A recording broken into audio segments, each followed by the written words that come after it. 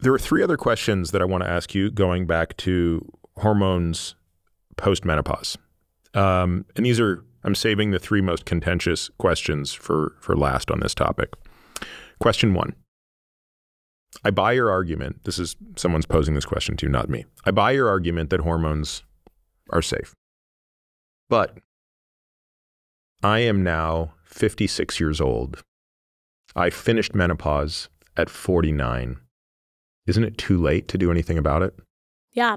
So we have this idea in menopause medicine called the timing hypothesis. Or the window idea, right?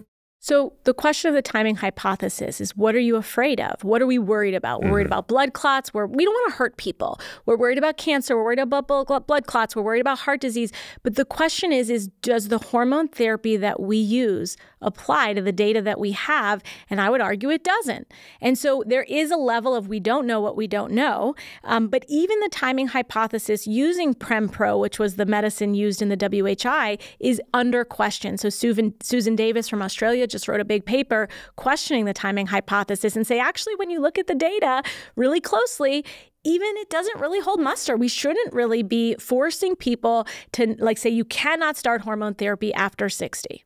So I think this is where shared decision-making really comes into play of what are we treating? What are we trying? Do you care about your bones? Do you care about your sexual health? Do you care about, sort of your mental health? And do you want to see if hormone therapy helps with these things? Now, hormone therapy is indicated for three reasons: vasomotor symptoms, hot flashes, night sweats, that sort of thing; prevention of osteoporosis, which to me is a green light. So anyone should be offered hormone therapy, right? Because who wouldn't want to prevent osteoporosis? And the thing I just talked about a lot is the genitourinary syndrome of menopause. So anybody of any age, and I'm talking even perimenopause and premenopause, vaginal estrogen or DHEA is safe and really helpful to prevent UTIs and should be used absolutely everywhere. Throughout life. Throughout life. Okay. Now I'm going to ask another question that is the extension of that question, but I think your logic is going to hold the same, which is the hedging strategy, which says not only use as little as possible for as short a duration as possible, says you really need to stop this after 10 years, right? I mean, so even if you were lucky enough to catch a woman through perimenopause and you got her on hormones by the age of 49, now that she's 69, you got to stop it, right? Definitely not. So that's really there is no data to suggest stopping it. In fact, stopping it, all of your bone gains go away. They all go away quickly. By the way, that was the argument put forth to me with one of the authors of the WHI, who is by far the most willing to concede that mistakes were made, right? Which was, okay, yes, I will concede that the estradiol is doing amazing things for the woman's bones. But remember, they're going to go away when you stop the hormones, as though that was a necessary thing to do. So keep them on, right? Yeah. And again, this idea of if hormones, if it's not broke, don't fix it. By taking a woman off of hormone therapy, you actually potentially could be disrupting any plaques that are there. You could be causing vasospasm. There are all these things that could happen. And so we really don't want to take women off their hormone therapy unless there is a reason to. And the only reason I honestly see is if a woman has an active cancer that you are going to target hormones as a target for your treatment of cancer. That's not to say the hormones cause the cancer, but we have a target sometimes because all body parts have hormone receptors, and we have used hormones as a target for our breast cancer therapies and some other cancer therapies. Is that helpful? Does that make sense? Yes, and it actually dovetails perfectly into my third critical situation, which is how do we manage hormones in women who are at risk of breast cancer from a familial standpoint, who have been diagnosed with DCIS, which is not cancer, but increases the risk of cancer. So that's kind of a subset of the first group. And then in women who actually have breast cancer or have a history of treated breast cancer. So I would imagine you see women that fit into all 3 or 4 of those buckets. How do you handle it? Yeah. So first, we take a long time at my clinic and we get to know each other. And we really try to dive into the data and say, what do we know? What do we not know? And I always tell people, you can't take hormone therapy because Rachel Rubin tells you to take hormone therapy. You have to do your own research, figure out what what you're interested in. And so I have a lot of colleagues who are talking about this. You had Avram Blooming on your show, and he has a great book called Estrogen Matters. He's an oncologist who's questioning a lot of this research.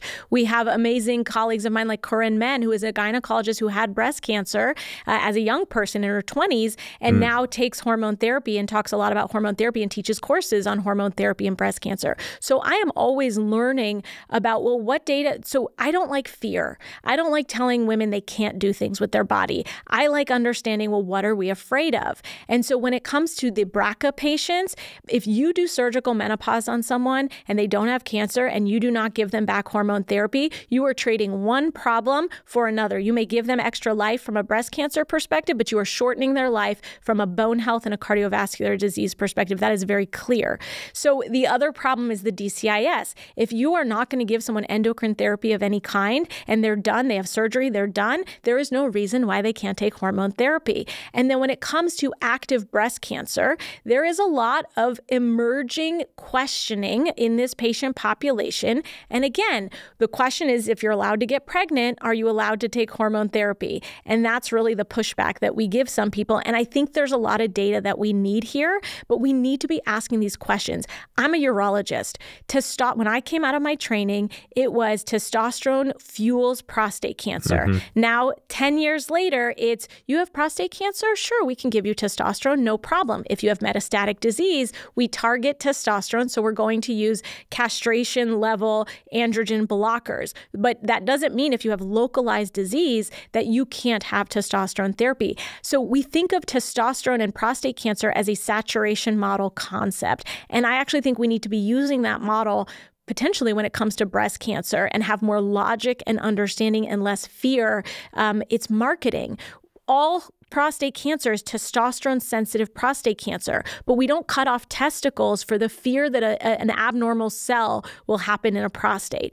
A lot of breast cancer is estrogen receptive breast cancer. Not all of it, right? But some of it is. That doesn't mean that estrogen causes cancer. Is that helpful? Like, I think it's insanely helpful. And of course, it echoes exactly what Ted Schaefer said when we spoke about this after discussing the Traverse trial, which was, I think, to me, the most telling thing that Ted said was, look, if I have a man who's got a Gleason 3+3, means he has prostate cancer, and we are going to follow this, and if it becomes a 3+4, we're going to actually have to take this thing out.